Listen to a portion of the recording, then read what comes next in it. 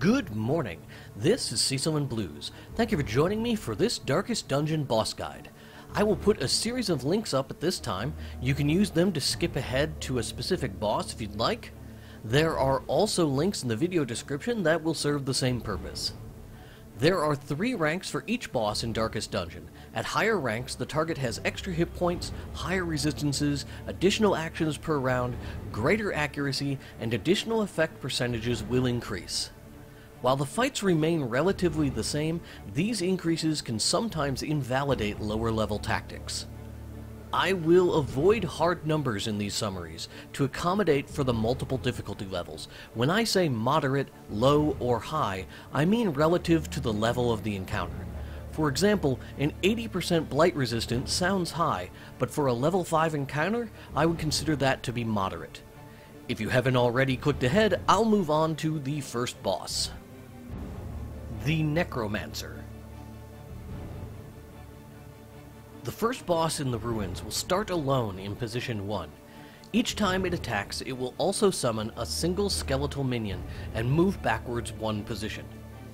If the enemy ranks are full, this effect will not trigger, but it will replace any corpses that are present. The Necromancer can use all 3 of its attacks from any position. The Flesh is Willing deals moderate damage to positions 1 and 2. The Crawling Dead deals low damage to positions 3 and 4. And the ability 6 Feet Under causes 10 to 15 stress to all units.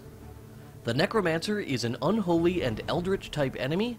It has minimal resistances to all effects except for stun. Keep damage high on the Necromancer, but do not allow yourself to be overrun.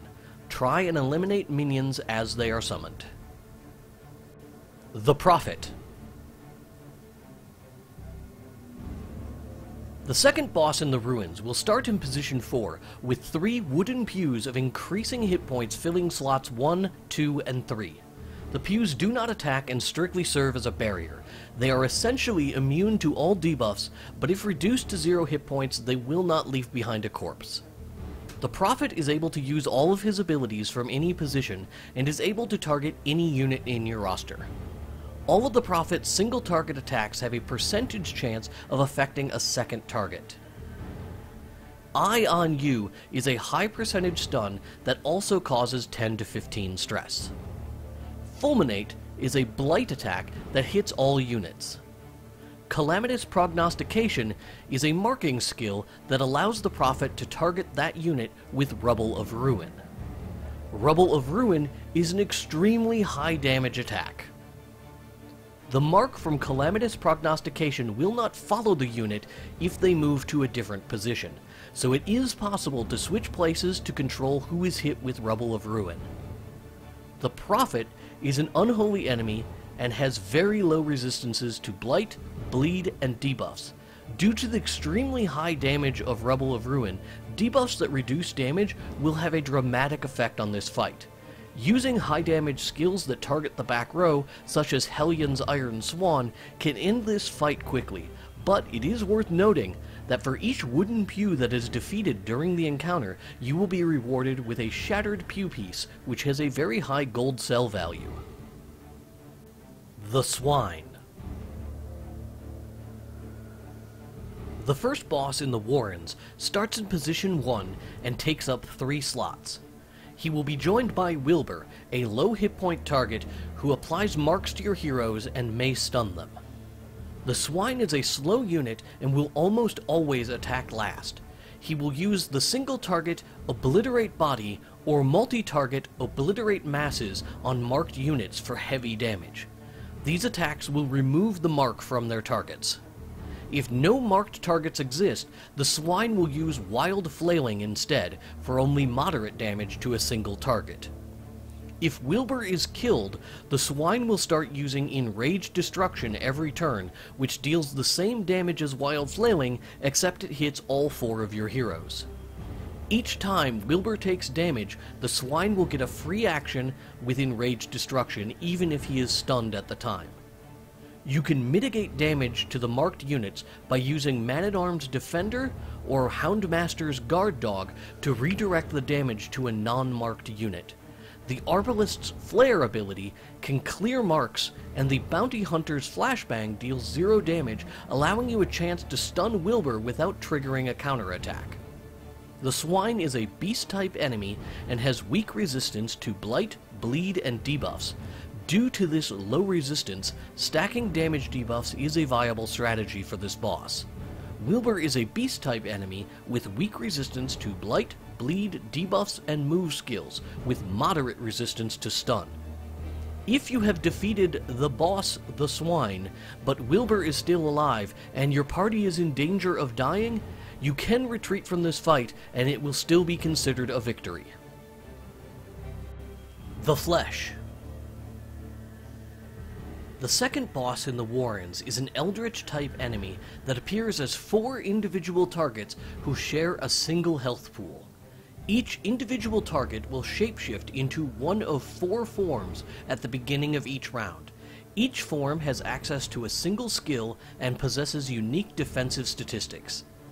It is possible for multiple copies of the same form to be on the board at once, while others may not be present every round. The Head has moderate physical defense and low resistance to Blight, Bleed, and debuffs, but strong stun resistance. When the Head acts, it will use Maw of Life on a single target, able to reach rank 1 and 2 with a moderate damage attack that also applies a bleed, and has a percentage chance of hitting a second target. The Bone has high physical defense and stun resistance, but low resistance to Blight, Bleed, and debuffs. When the Bone acts, it will use Bone Zephyr, a single target attack, able to hit any hero position, dealing low damage along with a stun. The Heart has no physical defense and minimal resistance to Blight, Bleed, debuff, and stun. When the Heart acts, it will use Sanguine Stroke, a moderate single target heal. The Butt has low physical defense and low resistance to stun, Blight, Bleed, and debuffs. When the Butt acts, it will use Undulating Invasion, a single target attack able to reach ranks 3 and 4, dealing moderate damage that also applies a blight. It has a percentage chance of hitting a second target. High resistances to blight and bleed on your heroes is helpful for this fight. Consumables can be used to great effect. Since these multiple units share a single health pool, multi-target abilities are exceptionally potent. Hound's Harry and Plague Bombs in particular. Target hearts with physical attacks whenever possible. The Hag. The first boss in the Weald starts occupying positions 3 and 4, with an empty cauldron taking up positions 1 and 2. These units cannot be moved. If the cauldron is empty, the Hag will almost always use Into the Pot, placing one of your heroes into her cauldron. While occupied, the cauldron will become vulnerable to attack. Each time an action is taken by any unit, the hero inside the pot will take 8.75% of their health in damage, eventually taking them to death's door after a maximum of 12 actions have been performed. The cauldron will dump out the hero when either its hit points are reduced to 0 or the hero within reaches death's door. When your hero is returned to you, it will be placed in position 1, sliding back the rest of your team. The cauldron has extremely high resistance to all status effects. The Hag has 3 other abilities. Meat Tenderizer, a low damage attack that hits all units. Seasoned to Perfection, a negligible damage attack that causes 10 stress and applies an accuracy and damage debuff to a single target. And Taste the Stew, a negligible damage attack that causes 10 stress and also heals the Hag for a moderate amount. The Hag is a human-type enemy who has high blight resistance and stun resistance, but minimal resistance to bleed and other debuffs. The Hag has relatively low hit points, and most of her attacks do minimal damage. Unless a crucial damage dealer has been placed inside the pot, it is best to focus damage on the Hag and end the fight as fast as possible. Bring strong range direct damage dealers to this encounter. As a note, if you retreat from this battle while a healer is inside the cauldron, that hero will die. The Brigand Pounder. The second boss in the Weald will start in position 2 with 3 Brigand units to support it. One of the Brigands will be a special unit called Matchman, Fuseman, or Pyro depending on the level of the encounter. This unit is incredibly slow and should always be the last unit to act on any round. If the Brigand Pounder is alive, it will use the ability Fire in the Hole, giving the Pounder a free action, which will either be Misfire, a 0 damage attack that restores 10 stress to your whole party, or Boom! An extremely high damage attack hitting all heroes and causing 15 stress. It is imperative that the Matchman not be allowed to act, either through stun or death. Without a Matchman, the only ability the Pounder has access to is Reinforcements, which activates at the start of each turn and will summon replacement bandit units. This will always summon a Matchman if one is not present. Duplicate units will never appear simultaneously. The Matchman will often end up pushed into position 4, but can be moved around. It is essential to have a versatile team. The Pounder itself has high physical defense and extremely strong resistance to all status effects. Control is important in this fight. While the Matchman is the highest priority, other bandit units should be managed as well, while you slowly chip away at the Pounder. A bandit who has already taken an action is a poor target, because it will be replaced by a fresh bandit next turn. By alternating stuns, you can halve the threat of a unit. Ignoring the Fusilier and healing through blanket fire with a Vestal is a viable strategy. Ignoring all bandit units except for the Matchman will reduce the duration of this fight, but the incoming damage adds up quickly. At the top level of difficulty, the additional health and dodge rating on the Matchman can make this fight shockingly difficult. A no-healer marking party is a viable strategy for this encounter, but getting through the Weald without a healer is its own challenge. The Siren. The first boss in the Cove will start in position 1 and occupies 2 slots. The Siren is an Eldritch-type enemy and has no physical resistance, only moderate blight and debuff resistance, but fairly high stun and bleed resistance. The Siren also has only moderate movement resistance, at least compared to other bosses. The Siren has 2 attack actions: Devour, a low damage attack that hits all heroes and applies a bleed, and Pressure Crash, a negligible damage attack that hits all heroes and causes 10 to 15 stress. Far more dangerous are the Siren's other 2 abilities. High Tide will summon an Eldritch minion to her aid, and Song of Desire will charm one of your heroes, moving them to the enemy side of the battle for 2 turns. The Siren can only control 1 hero unit at a time, and will only summon 1 Eldritch minion, if none are currently present. Song of Desire is considered a debuff and can be resisted. Trinkets and Holy Water can greatly minimize the difficulty of this encounter.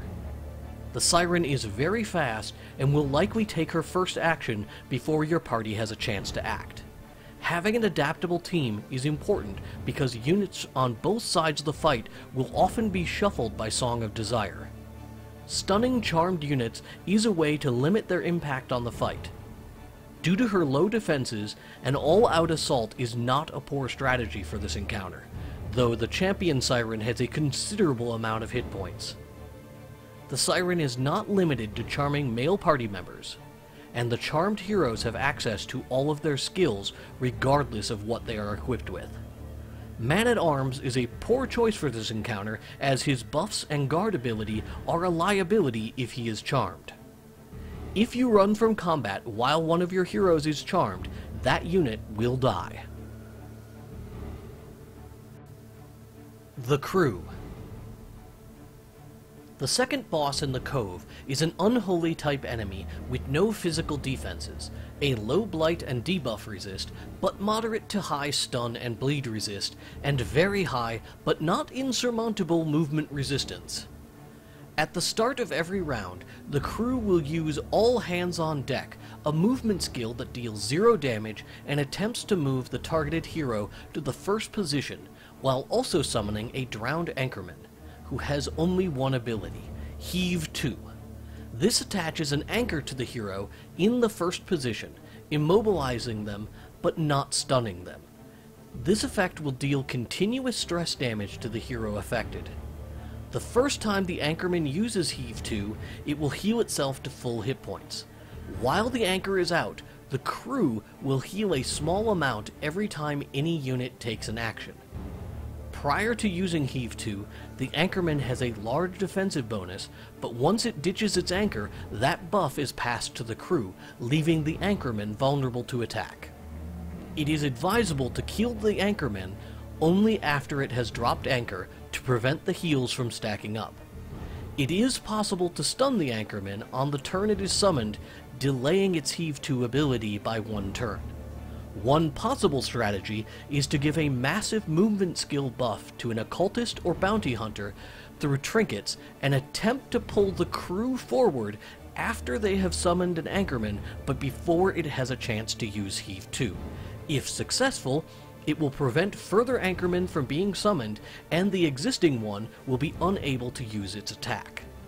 This is no small feat though, as you are attempting to overcome a 100%, 120%, or 145% movement resist depending on the level of the encounter.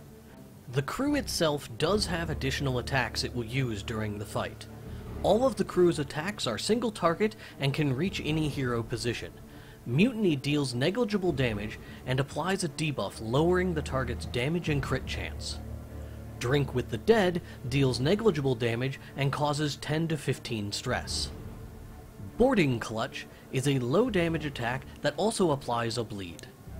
Bringing units that deal increased damage to Unholy will help considerably, but dealing with the anchorman efficiently is the true key to ending this encounter quickly. The Collector. This boss has a 5% chance to spawn in place of a random encounter anytime your inventory is over 65% full. The Collector is a human and eldritch type enemy who will start in position 1. It has no physical resistance, low resistance to blight, bleed, debuff, and movement effects, but moderate to high resistance to stun.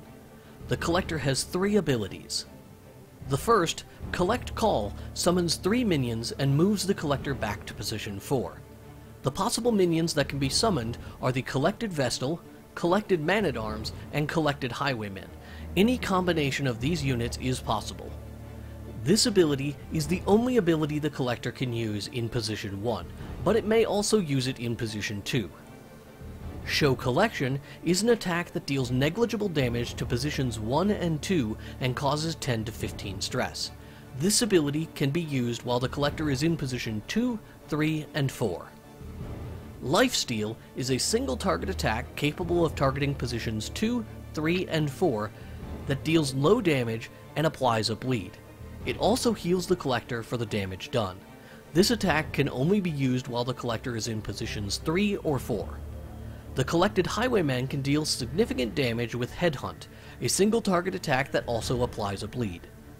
The Collected Man-at-Arms will use Head Games, guarding the Collector and providing itself with a defensive bonus. The Collected Vestal has 2 abilities.